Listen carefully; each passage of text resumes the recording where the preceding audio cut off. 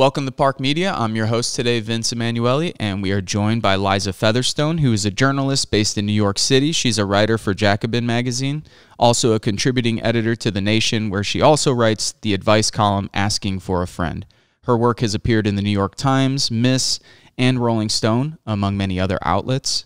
She is the co-author of Students Against Sweatshops, The Making of a Movement, and author of Selling Women Short, The Landmark Battle for Workers' Rights at Wal-Mart. Today we are talking about her latest book, Divining Desire.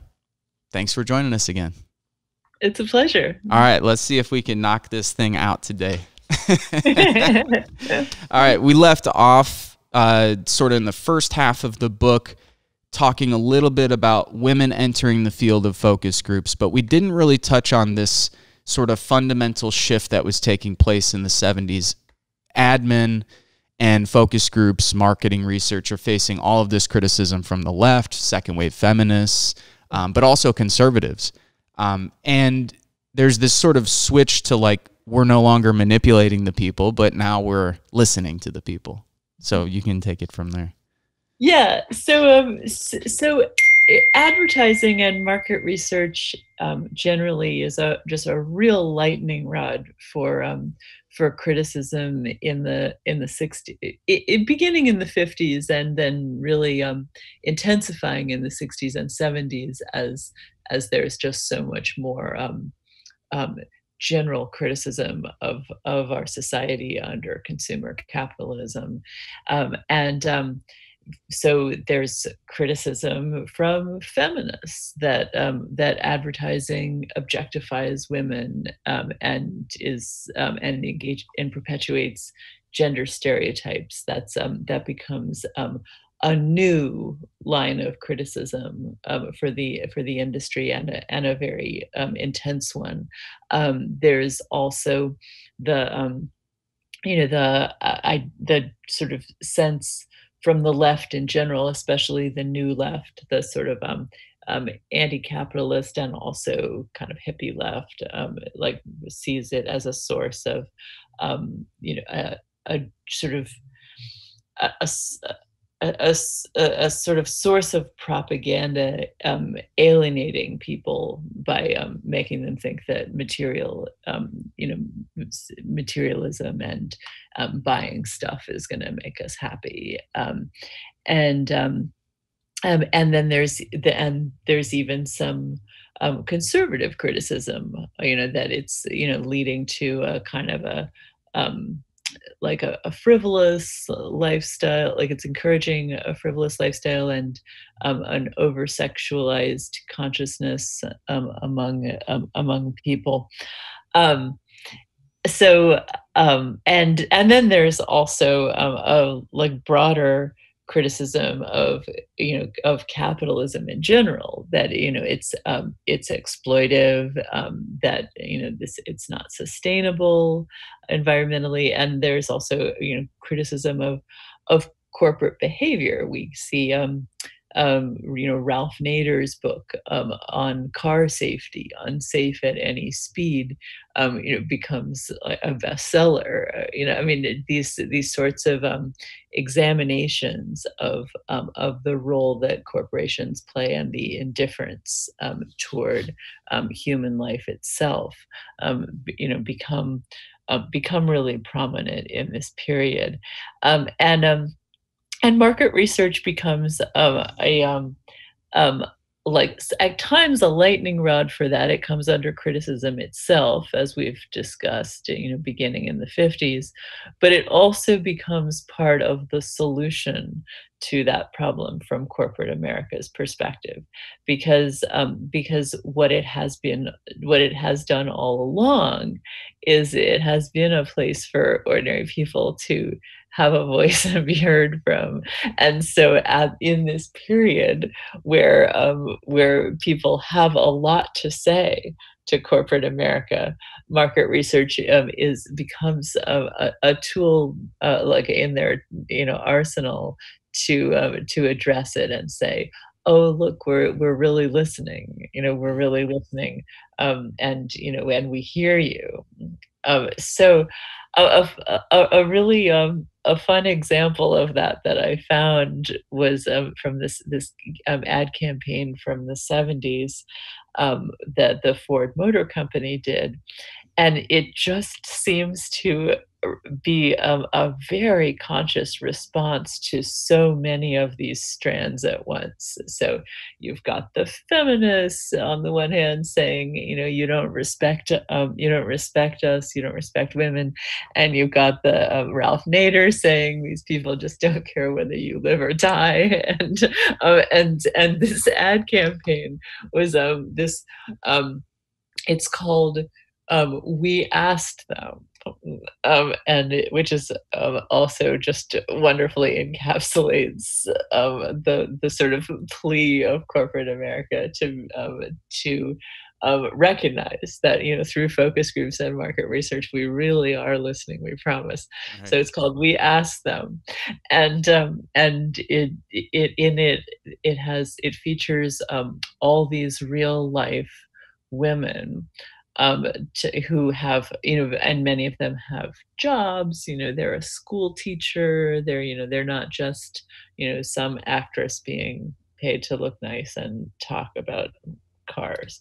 There are all these different women talking about their ideas for making the cars safer, and Ford Motor Company is showing how it implemented each of these ideas. You know, so there are clearly, you know, clearly these women had these ideas that came up in the focus group, you know, as much as Ford is creating a narrative about how these ideas were incorporated into car safety to make cars safer, and it's just one of many examples of sort of um, discursively how the focus group could function as a way to make corporations seem like they were being much more responsive. Amusingly, when that campaign was focus group tested, of course, the focus groups liked it a lot. You know, I mean, people really liked Yeah. that, you know, the Ford Motor Company seemed to be responding. Right. And you mentioned, I mean, one of the things that I find interesting too is you mentioned throughout the book not just these specific examples, but that this was taking place, the sort of bigger, broader structural political economy, that you have this recession in the mid 1970s that also, That's right.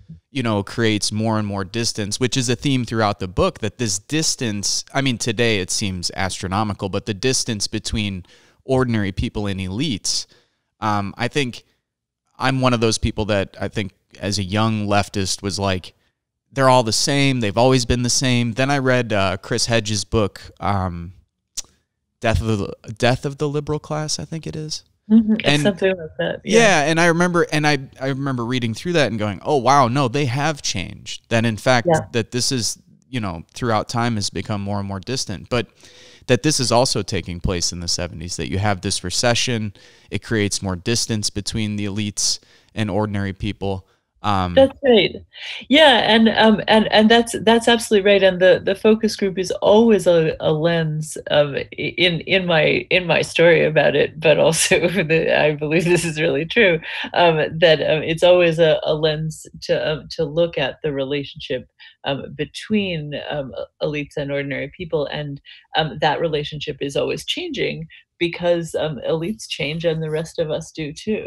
You know, we go, you know, so I mean, our mutual friend Christian Parenti has written about this period, the 70s, and I believe I mentioned it in the book that, I mean, you know, because of the recession and the changing economic conditions, but also the holdover from, you know, hippie counterculture, which was far more widespread than we sometimes understand it.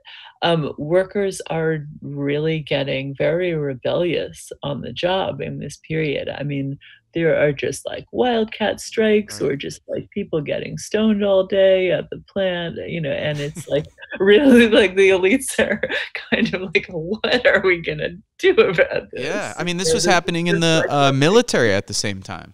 I mean, Yes, there's a yeah, lot of great literature about just the breakdown of the military toward the end of Vietnam, where you had like X amount of GIs were doing heroin, X amount were like regularly taking psychedelics. Like this was like yeah. fragging their officers. Like, Dragging the officers, yeah, walking off deserting, yeah, absolutely. So this is like, so, they, it can sound like a conspiracy theory to talk about this stuff, but, the Trilateral Commission writes its report, that, which literally contains the line, what are we going to do about the public?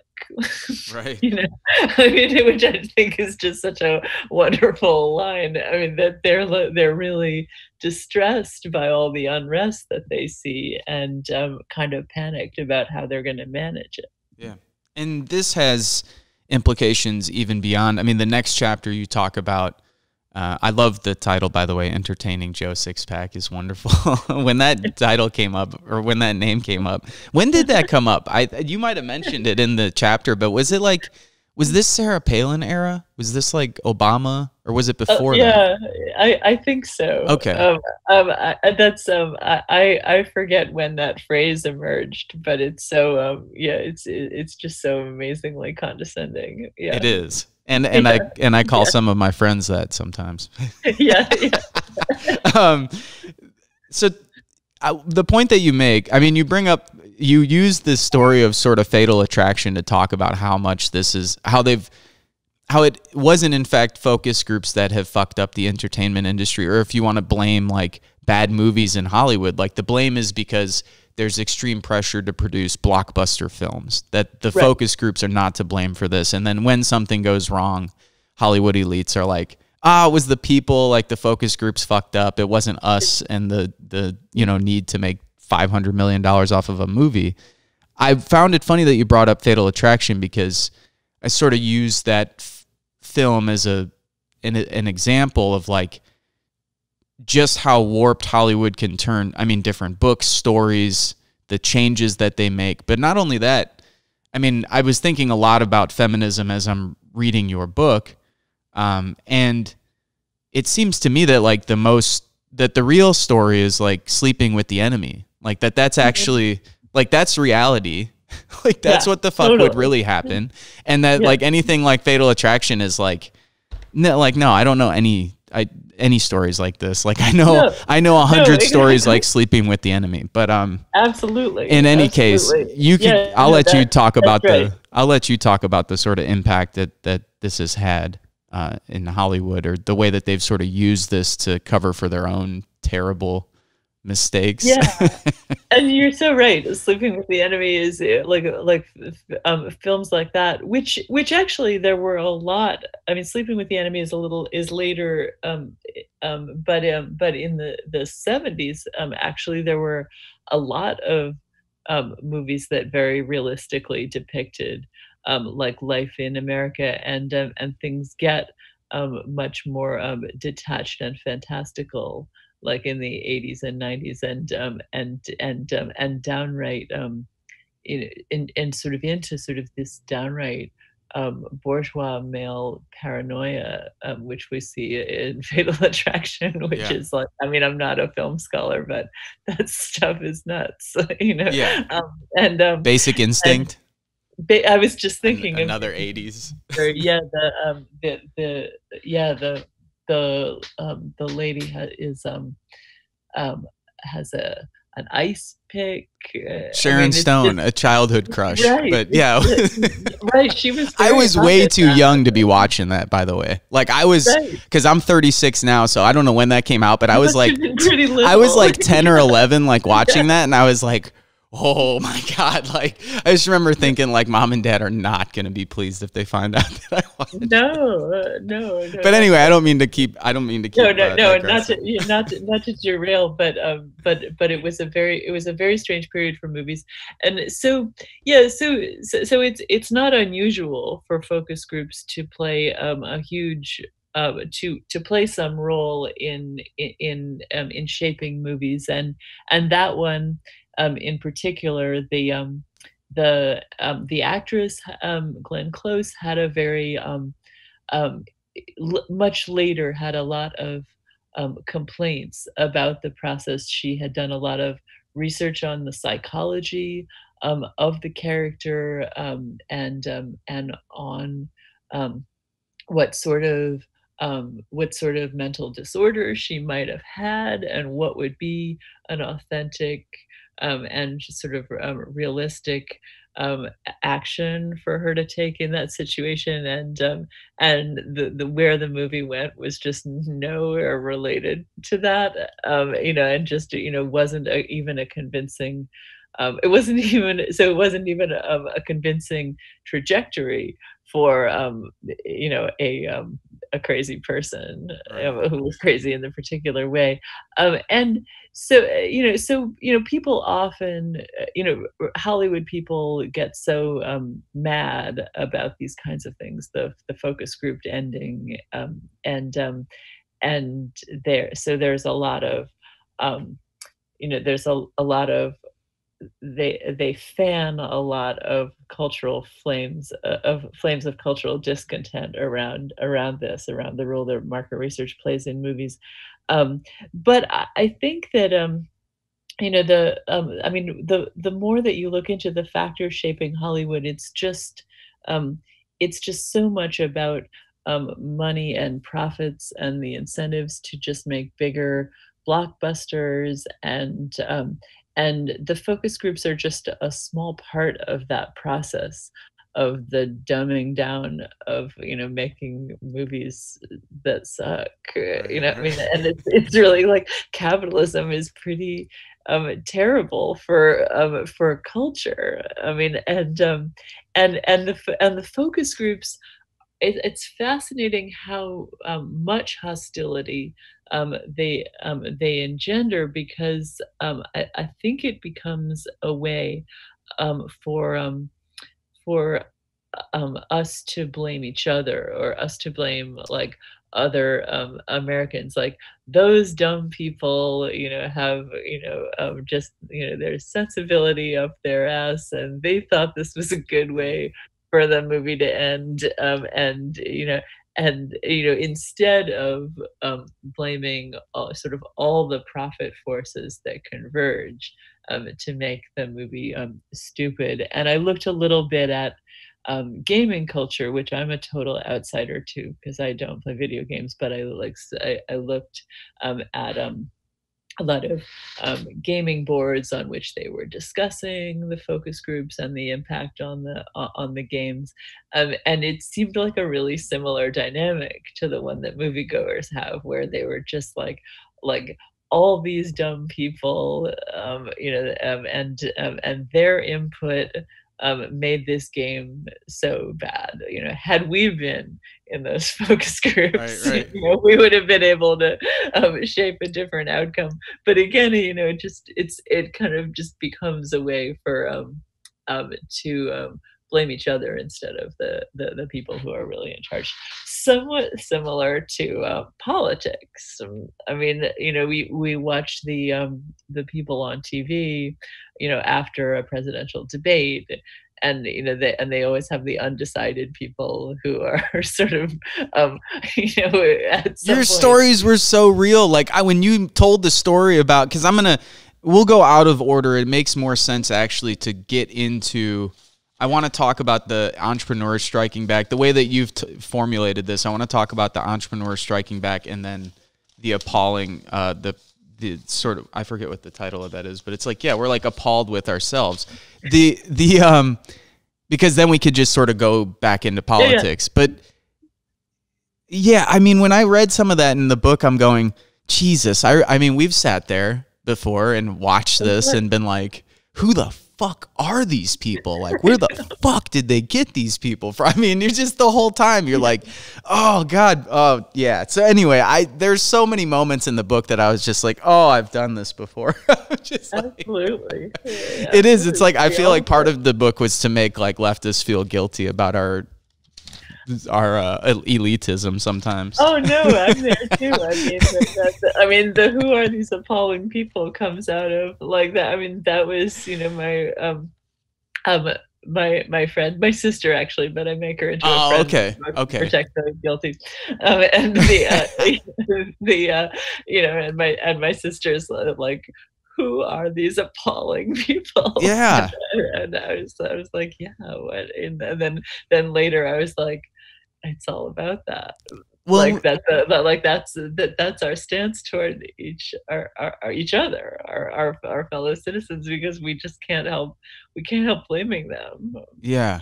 No, it resonates on a deep level politically. We were talking about it like when you're doing political organizing work. Actually, I use a different example. When our friend Francisco stopped by on the roof to talk to us the other day, he was like, why is everybody so, you know, it's this everybody thing where it's like everybody's so dumb or everybody supports Trump or this. It's like this, you start to like just overly simplify everything. And it's like, well, like trying to remind ourselves that only 23 point whatever the fuck percent of like voting age people voted for this guy. Like 50% of people over 18, they just don't even bother. And then when they're polled, like they're not like huge Trump fans. Yeah, it's a even smaller number now. Yeah. I mean, we're not exactly surrounded by fascists. No, like, it's so different. I mean, we talk this has been coming up so much over the last 4 months, and even now with the election, you know, you'll hear people, and I understand where they're coming from, and I think that the like Trump saying like he's going to stay in office no matter what or do whatever. Like I think you could read that a million different ways. I'm not as concerned because like even the Trump supporters we know, like there's no one, I'm kind of bumbling through this, but what I'm trying to say is that the right isn't really organized either. Like there isn't like, even here in Northwest Indiana, like we can't like go find, like people will tell us all the time, like, hey, have you tried to organize Trump supporters? And we're like, how the fuck are you going to find them? Like, do you just want to go door by door? Because there's not like a local like brown shirt group or like a local like, we're the Trump militia and here's where we hang out and we meet every Monday. Like they don't even organize. They're like at home trolling people. Like, you know what I mean? Like drinking and being like, fuck these libtards. Like that's like what's going on. Like it's not like an organized group of like highly disciplined people with a coherent political ideology. Anyway, I know we're going way off track, but so the way that this is, so I'm just telling you that as someone living in what is called Trump country, like, like there's hardly anybody in Northwest Indiana that will like openly even support this guy anymore. That's fascinating too. But the impact it's had, so we're blaming each other. The chapter I wanted to jump to, because I think it jives with the point you make also about movies and video games in the book, is that a lot of times when fans have official input, people really like the fan outcomes of sitcoms, or like the fan outcomes are like, like the fans have a good pulse on like what should happen here. It reminds me of the chapter The Entrepreneur Strikes Back, because what's his name? Malcolm Gladwell. He sounds like a real fucking prick. I don't even know who he is. But anyway, I like reading him in the book. I'm like, who's this fucking guy? God, like he's somebody who definitely deserves to get slapped. Anyway, I'm glad you hear you say that. A friend of mine who I gave the book to in a draft form was like, "You talk way too much about Martin." I'm like, you must not like him, huh? How much you hate him. I was like, I mean, I guess it's unseemly, but I don't know who he is, and you made me hate him, so you did an excellent job on that. But what I think the parallel is here is with Apple, though. So I was thinking in the chapter about Hollywood and so on, that the portion about Apple, that there was like the rejection that like Gladwell represented this portion of the elites that was like, we're now going to like look down on ordinary people. Like they don't know. So it shifts again to like, they don't know what the hell they're talking about. And in fact, we're going to like tout the fact that we don't pay attention to them, that like the entrepreneur is the one who's a genius. But in reality, you show that with Apple, that wasn't the case, that in fact, it was the workers themselves, which is even more interesting than the consumers. But anyway, go ahead. Right. Yeah, there comes to be this backlash, stemming a little bit from I mean, it always finds an eager um, audience in the public for the reasons that I've just described. We're always willing to blame each other for the problems of capitalism, and but then it's you know the so in the 90s and early 2000s, the elites really take this anti-focus group rhetoric on and really start scapegoating it very hard and the the there's a number of there's a number of flashpoints I identify among them. You know the George W. Bush, George W. Bush, the second one. I was like, which Bush was it? Yeah, but so in the in the second Bush in the 2003, beginning of the war, and there are all these popular protests against the interventions in Afghanistan and Iraq, and he dismisses the protests, saying I don't govern by focus group, Right. which is so striking because he takes something that kind of everybody thinks is debased, the focus group, and uses that to characterize any popular and intervention. Right. Any kind of input from the people is a focus group, which is so interesting, and of course that was comical and ridiculous too, because of course not true. I mean, the Bush administration did make extensive use of focus groups, even if they didn't want to listen to protesters. Right. And there's a lot of and conservative politicians, particularly, who mostly were listening to focus groups quite a bit, but would make a lot of rhetorical hay out of how they weren't, and there was a certain kind of masculinity and associated with that. Like, we don't need to listen to anyone. We're just going to make the decisions. Bush says at one point, "I'm the decider." Right. Um, Right. and you Oh know, God. it's The such a like memories, the fucking I memories. know it's awful to flash back on these things. It's the Oh. um, and um, and so the entrepreneurs like Steve Jobs also get a lot of media attention for talking about how they don't use focus groups, and they don't Steve Jobs talks about this a lot. He uses this fake quote from Henry Ford that is really popular in the business media. Um, if I asked, that if I had asked the public what they wanted, they would have said a faster horse. That he's supposed to have said that about the car. That it actually turns out that quote is probably invented anyway. But Right. it becomes this sort of way of they denigrate the focus groups in order to exalt the power of individual businessmen, or individual politicians, usually Republicans, and they're and the and it's so fascinating because it's such a it's such a bizarrely illiberal worldview that becomes so widely quoted throughout the business press.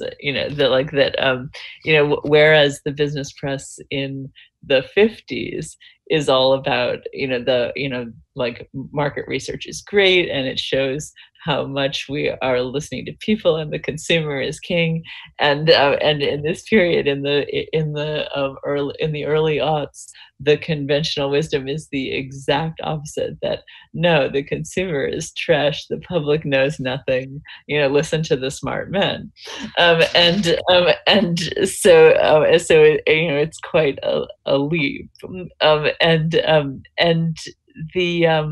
And quite a shift in elite strategy, I would say. That rather than the strategy being to make it seem like we're all on board and we're all part of this project of making capitalism work, the project really shifts to shut up. We don't want to hear from you, which is a very different elite stance. So I thought that was very interesting. But as you suggest, it's not only interesting as a shifting style of domination, it's also interesting because it is not true. I mean, in this case of Steve Jobs, it may have been true that they weren't consulting the consumer as aggressively, but the Apple products were not invented by Steve Jobs's own unique brilliance. It was a management style that flourished and allowed many of the engineers who worked for Apple to come up with their own ideas, often based on what would they personally like to listen to. Like people, and they felt like, oh, it would be really cool to be able to listen to music on our phones. Right. I mean, and they just like they were, and so if anything, it was more organic way of like a sort of more radical way of thinking about how things could be invented, that it could be through a relatively horizontal workplace, where the workers are respected, and actually, I think he was a horrible boss, and Steve Jobs is really kind of a dick. And there was a lot of pressure and stress on these people, but their ideas were definitely respected, and they were encouraged to be creative about them, which is certainly, if we think about what kind of society we would want to see, we would certainly want society to function in much more that way. And it is far more democratic in many ways than asking the impersonal consumer what they might like. Right. No, absolutely. And the big shift at the same time, you mentioned from the 50s to the early 2000s and sort of the corporate world, and that shift in the way that researchers and marketers and so forth were looking at the public. But then the shift in politics is it's like, fuck bridging the gap. We're just going to start selling people policies that they absolutely hate. So now how do we sell people a bunch of shit that they really don't like? Yeah. It's like, oh, great. Yeah. This makes sense. So this is an amazing shift where you see in the 90s, especially, as with Gingrich and the contract. I know that we used to joke and call it Contract on America, and so sometimes I think that's really good. what it was. But it was actually contract. I think it was Contract with America, and the sort of ascendance of very very serious right wing policy in this period, and also with the ascendance of a much further right-wing Democratic Party in Bill Clinton, and so both of these political tendencies are using focus groups quite a lot. But what is interesting is that they really shift toward they are really shifting toward policy that nobody especially wants. And so they have, so policies that are really in no one's interest other than a few elites. So you see the Republicans pushing much later taxation for the very rich.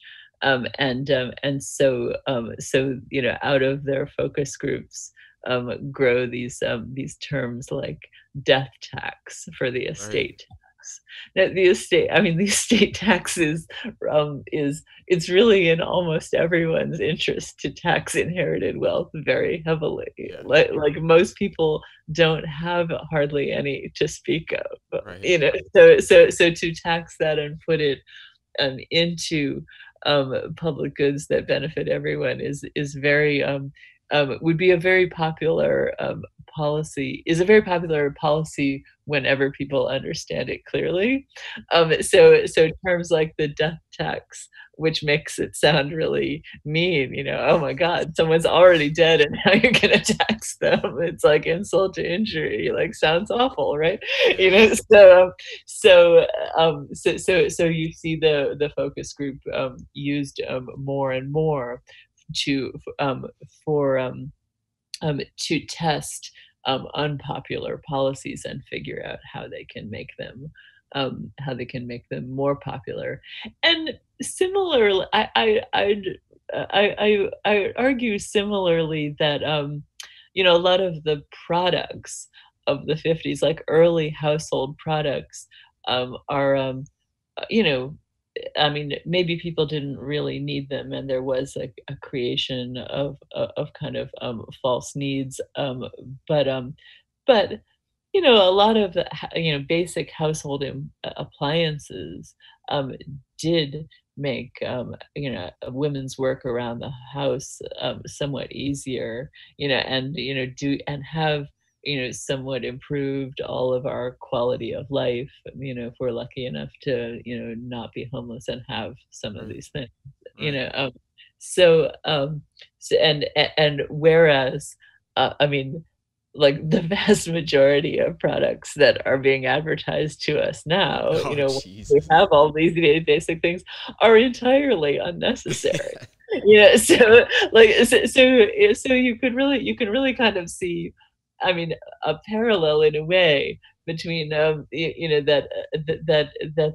the purpose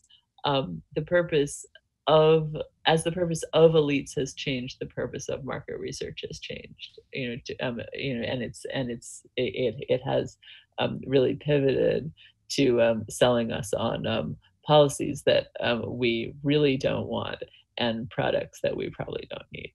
Let's go straight to today then. And let me say this. So for people who are watching or listening, if you want to get the story about Coca-Cola, the new Coca-Cola, which you'll find funny, Liza, I brought it up to my mom the other day on the phone, and she's like, oh, I remember that. She's like, yeah, it wasn't that bad. And I was like, yeah. I was like, yeah, that apparently that's what most people thought. But she also mentioned, she was like, oh no, there were people who lost their shit. And I was like, really? Oh, yeah. So you remember that too? So anyway, I thought you'd find that interesting, because I was like, I love it. I asked her, and she's like, yeah, it wasn't that bad. I was like, and I'll leave the chapter about, so if you're watching or listening to this, you need to get the damn book, buy it. I know that everybody's broke as shit right now, but it's like 2 packs of cigarettes or like a trip to Wendy's. And that's well worth it. So if I can be vulgar, it looks really pretty. It is. It's like one of the coolest. Hell yeah! Who designed this? What? Who designed the front, Liza? Oh, a wonderful designer named Andy Dark. Okay, cool. Who does a lot of our covers, of the Or Books covers. They're some of the best ones. Speaking of good marketing, I'm a sucker for Or Books. So you call it Or Books, I call it OR Books. Okay, so Or Books. I think that's actually correct. Okay. Yeah, no, I get some shit from OR Books just because I look on their catalog and I'm like, look at that cover. Yeah. So I'll leave the professional respondent chapter and the chapter on the new Coca-Cola that came out for people who can read the book, or please read the book and check it out. And so we'll leave kind of a couple surprises in there. But I did want to touch on, before we go, we talked a little bit about who are these appalling people. And the point that you're making with this, one of them at least, I don't want to speak for you, but one of them is that simply listening or simply having a voice is not enough, that we need real political power. I really appreciate the way that you end this, because when Occupy took place, this was, 2012. So, this was like towards my late 20s. I had been home from the Marine Corps at 22. I got home, joined the anti-war movement, was like in that first 4 or 5 years of getting involved. You might find this hilarious, and in hindsight, I find it embarrassing. But, I dropped out of college when Occupy was going on, because I'm like, oh, it's happening. I'm like, it's happening. The shit's going down. Like, I don't have time to go to class and all this shit. And I just remember my professors being like, please finish. Like, I was in my last year. Yeah. I still haven't finished, but I was in my last year of school, and I was like, fuck it. I'm like, the revolution's coming. Like, I can't be sitting here worrying about grades. Totally understandable. God, the criticism, though, in hindsight, I think is so right on. I mean, not even it's loving in solidarity criticism. It's like, we want these movements to succeed. So how do we make them more powerful? How do we make them more effective? Like, simply having a voice isn't enough. Like, we do need like a big political program that brings massive amounts of people who don't self-identify as leftists into the mix. There's a whole bunch of things I'm sure that we probably agree on, but I'm really interested. So you'll have to read the book, those of you listening or watching, to get that portion about Occupy. But what I am interested in is this sort of conclusion. Like, where the hell are we today? We've got Trump and Biden. It's like 2016, but worse, because people don't like anybody again, and they even like Trump worse. I mean, I don't know. But an interesting point you make that jives with the interview that we just did with Michael Hart about him and Tony Negri's latest book, Assembly. And there's like a big portion in there about data mining and like the social reproduction of capitalism. You mentioned this as like, we're all in the day-to-day focus group now. Like, we're all in focus groups. We're all members of focus groups, and like, it's day in and day out. So I guess 2-part question. One is, what does that look like today with data mining and us being on our phones all day in social media? And then the other side of that, and we can wait, is just kind of, where are we at today? Like, what does a focus group mean when we're getting even worse politicians than what we want? But anyway, I'll let you go. Yeah. So we are. I mean, even though sort of the focus group itself is it isn't going anywhere, and is going to be around, I think, for as long as we have an unequal society and elites who are out of touch with the rest of the people. But the focus group itself, in its strict definition, isn't maybe quite as important as it used to be. However, we are, as you suggest, we're all in it all the time now, because every time we go on social media and we give our opinion about things, or we say where we're shopping at the moment, we post a selfie, we are giving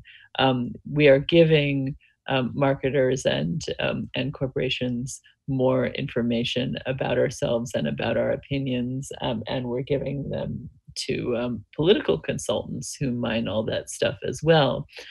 So we are just constantly in a focus group, and so I mean that and it's sort of curious to observe, on one level, at least with a traditional focus group, you're getting paid for your opinions, and what what information you're offering up, and you may be more in control of that.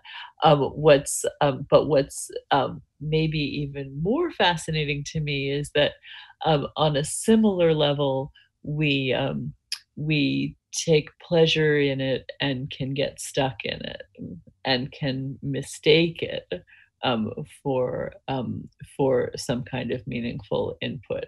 or some sort of meaningful influence or engagement, when in fact we are just giving voice, we are just engaging in what Russell Jacoby called endless talk.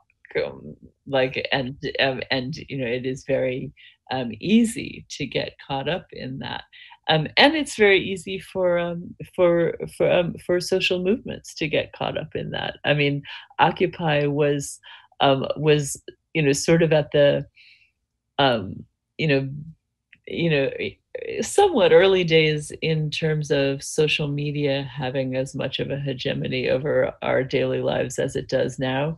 Yeah.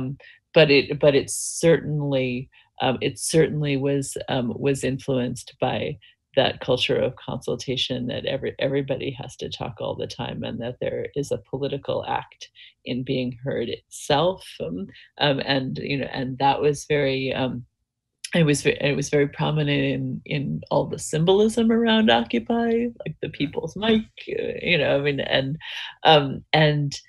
there and so yeah, I think we need to be very mindful of the ways in which we can end up back in the focus group of all the time, even when we think we're engaging in something more radical.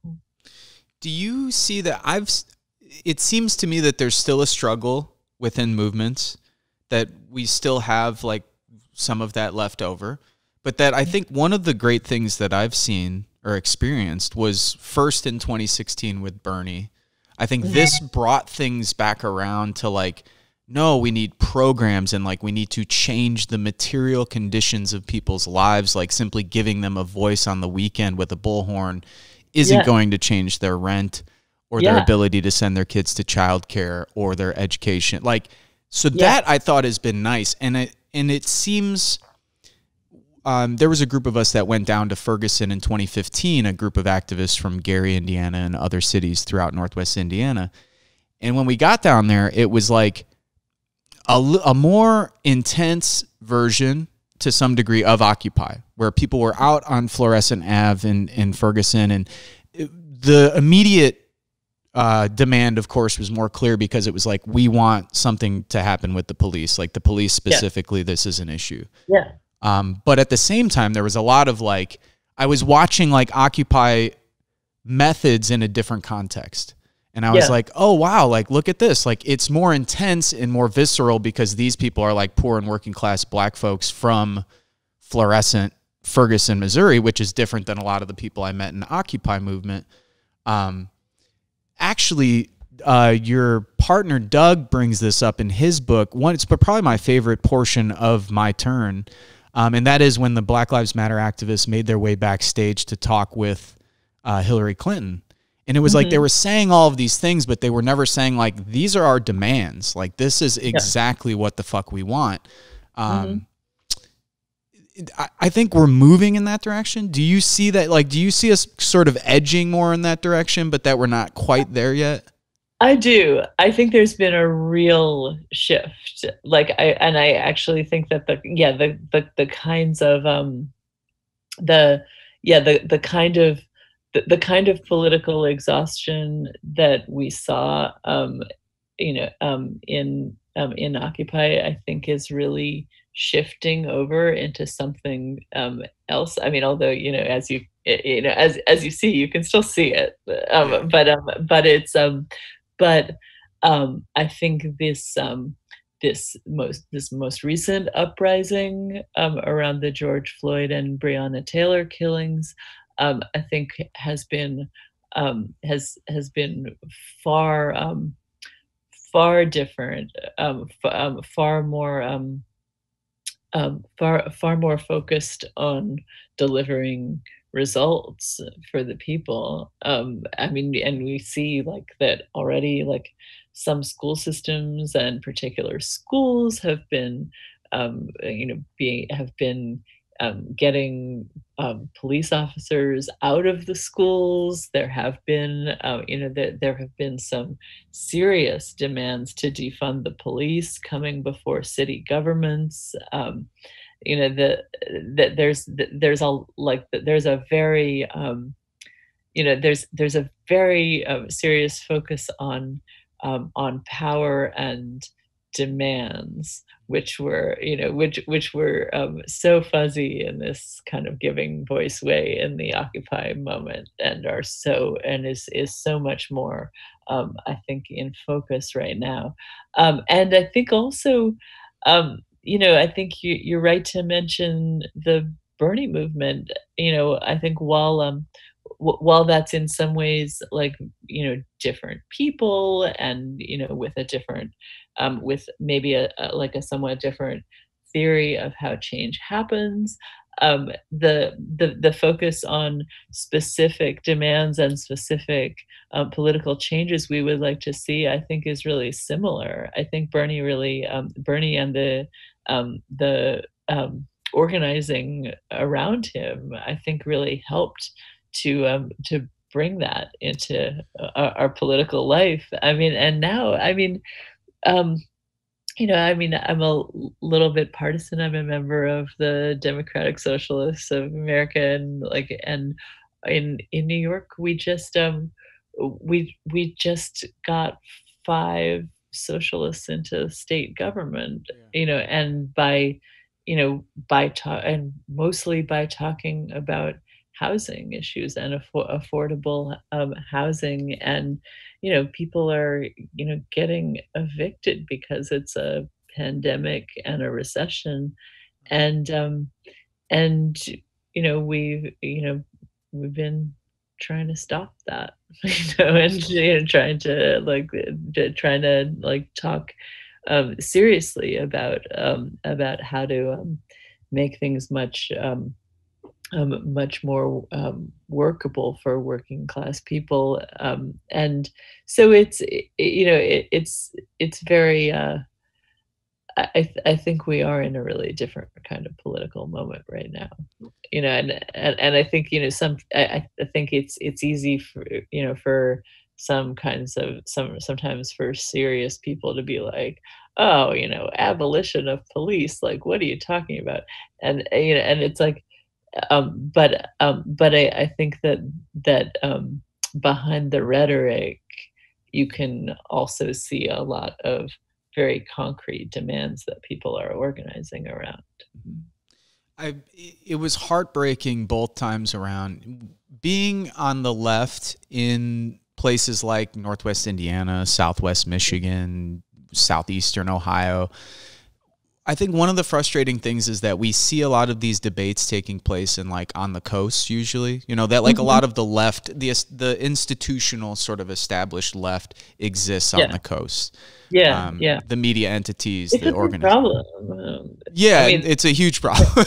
And so we would see these debates, wild debates about Bernie, both from the liberal press, from say the MSNBCs of the world, but also from left press, and the debates that would happen around the Bernie campaign. And we were also very aware of the limitations of the campaign, of policies we would have liked to have seen better, like U.S. foreign policy, different things.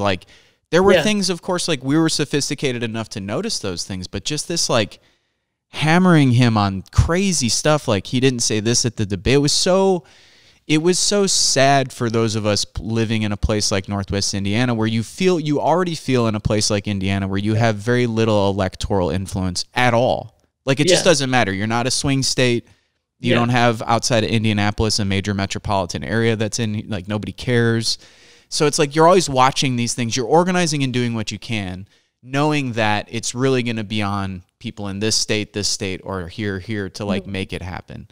And it was just heartbreaking, because both times around, it's totally anecdotal, but we knew both times that this time, I don't know, now with the pandemic, who knows, but last time we were pretty fucking convinced that if Bernie would have been the nominee and he won Indiana, right, whereas Clinton beat Obama in Indiana in the 07-08 primary, and we were just it was just heartbreaking. So then the second time around, it was just like, oh God, like it was like that the conversation had changed at a certain level in like the professional class of people who were having this talk about Bernie, but that all these working class people I knew were still like, we fucking love Bernie, and like he's got to win, like this is our guy, like this is our last chance. And then like flipping something else on, and it would be like this really petty thing about like, yeah, but Bernie looked like he kind of spoke over this woman or something. And I was just like, oh no. I was like, they're like, how much that misses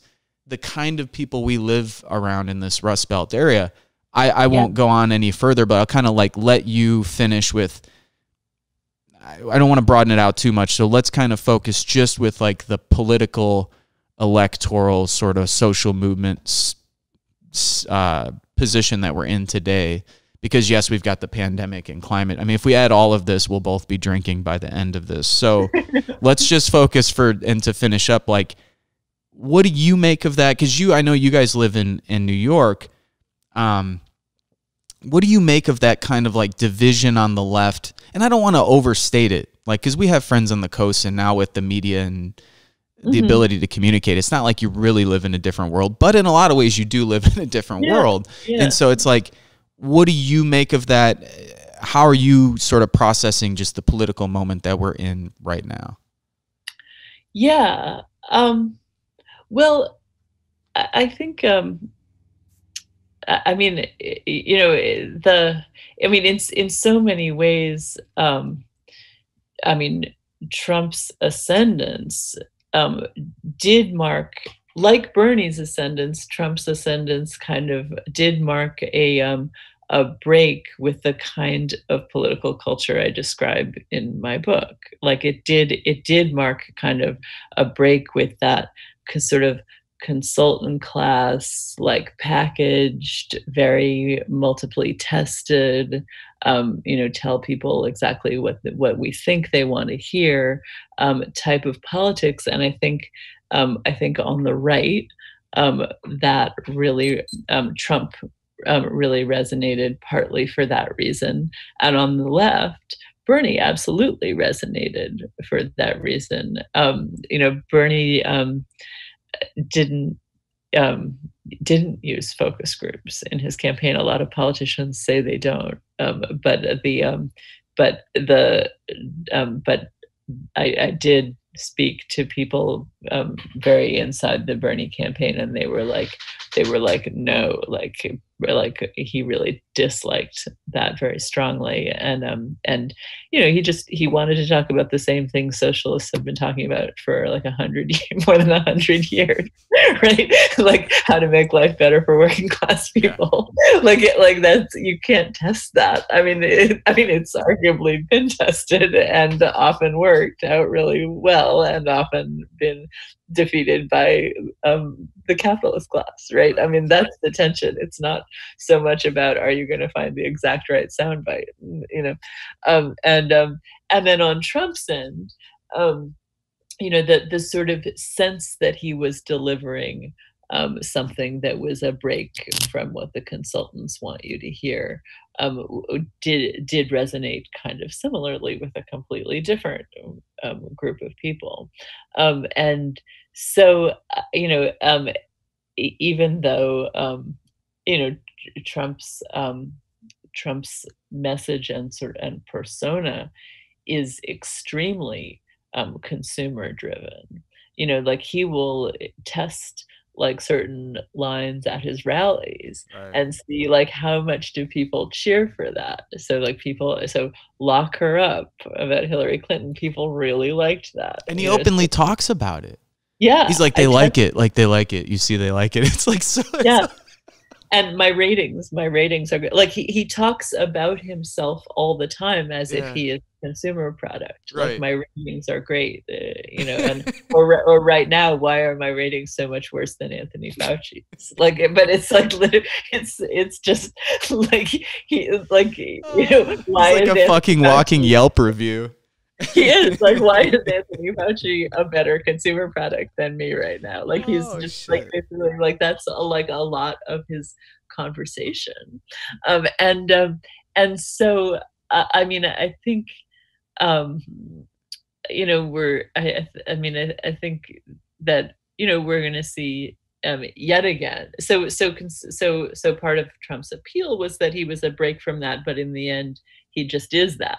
He just is a yet another politician who is a consumer product, um, and um, and I think because of our material situation that we're in with the recession and the pandemic, um, the the sort of complete bill of goods that this particular consumer product is laid bare. I think, and I think people are really pretty tired of him. Um, I mean, and I am sometimes told by friends who live in more in Trump popular areas that I'm being overly optimistic, but I don't know. I mean, it does. I mean, it does seem like there's a lot of there's a lot of polling data in a lot of places, and people are doing so terribly, and none of it looks particularly good for this incumbent. I think that I mean, even if focus groups and marketing have reduced all politics to being kind of an act and a performance in the way that I describe in my book, I think Trump's it's particularly blatant in his case, and that his particular act may have run its course. Do you think that there could be a pushback insofar as the response could be? Like, one of the things I've been thinking about is, do you think that the industry can only reinvent itself so many times? And then, like, it seems like with most things, it then just starts to bring back like retro. Like, what did we used to say to the people in the 70s? Like, let's go back to we're listening, not manipulate. Like, yeah. I wonder if after Trump that there could be like this pushback. And now the people aren't going to demand this, but how the elites could try and like morph. Like, it seemed to me that the perfect focus group candidate was Pete Buttigieg, who comes from our neck of the woods and who is absolutely fucking hated by all kinds of people throughout the state, but who's also loved by like a certain sect of like liberals who watch like the West Wing. I don't know where these fucking people come from. Like, they watch the West Wing, whatever they're doing all the time, but it's like so weird. They would be like, they would say it almost like Trump, but from the liberal way. They'd be like, he's a veteran and he's gay and he's a Rhodes Scholar, and they would just go down the list. I'm like, so like he has all the check. Anyway, I just hope. Here's my last question for you: are the Pete Buttigiegs dead forever in national politics, or do you think that like there's going to be a resurgence of like, let's get some of these like really well crafted? I've been like struggling with that since all of this has happened. Like, could we ever go back to an Obama, or like today, like the Obama and Buttigiegs of the world, it just seems like they could get on TV and like 80% of people would just be like, yeah, whatever. Like, I just don't buy any of this shit anymore. That's the sense I get. I just wonder if that's the same sense you get. You're right to zero in on Pete Buttigieg. He really was like the perfect sequel to Hillary in being that really that totally focused group candidate. I mean, he even had worked for McKinsey. Like, he was the culture of consultation. Like, and I mean, and you're right with like ticking all the boxes that would like make certain liberal elites really happy with all of his credentials. I think that some of the most like hate mail I've gotten was I wrote a column kind of making fun of him, and people were so upset. Like, I mean, because like he was very unpopular votes wise, but there was a lot of passion for him among certain on certain liberal centrist sectors. So, I mean, sure, they might try again. I mean, I noticed that the Biden campaign doesn't have that feel right now. Right. I mean, like it's pretty. I mean, and there might be something about the specific moment that we're in that really strips things down to basics, where, he's just in his basement, like kind of rightly calling out what Trump is doing Right. and not doing. And it's pretty, it feels very interesting, like an interestingly low artifice moment for the National Democrats in a way that we haven't seen in a while. I mean, I guess in some ways this moment may, just because of the extent of the suffering in the country from sickness and economic hardship. Obviously, I think Bernie would have been better, but a relatively difficult to market candidate may indeed be the best bet for beating Trump right now. Yeah, no, just keep him in the. I just hope they keep him in the basement. Totally. Whatever they got to give him to keep him, seemingly somewhat vibrant. I mean, whatever. I just want him to stay in the basement so we can just win, have a different conversation about how we're going to combat neoliberalism. We've been through this with Obama. We've got movements, I think, who've been, like we talked about, movements are more sophisticated now.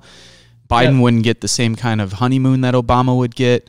I mean, the day Biden takes office, I know people who are like ready to go. Like they're like, no, we got to keep this guy, hold him accountable. Way different than what I remember in 2008. Or I think maybe what we would have gotten with Clinton, where you kind of would have had this, she's the first female president, she would have endured a bunch of crazy sexism. So then you would have had to play that game like with Obama, where you're like defending, but then criticize. Anyway. Yeah. Thank you so much, Liza. Your book, the book is Divining Desire. I had a lot of fun reading it. Sergio read it as well. He loved it. So. Oh, great. Thank you. I appreciate your time. Yeah. And we'll talk to you. Well, let's talk after the election. Yeah. We'll do an episode where we just drink wine. That sounds good too. Okay, cool. All right, Liza, thank you. Thank you so much. Yeah, take care. You too.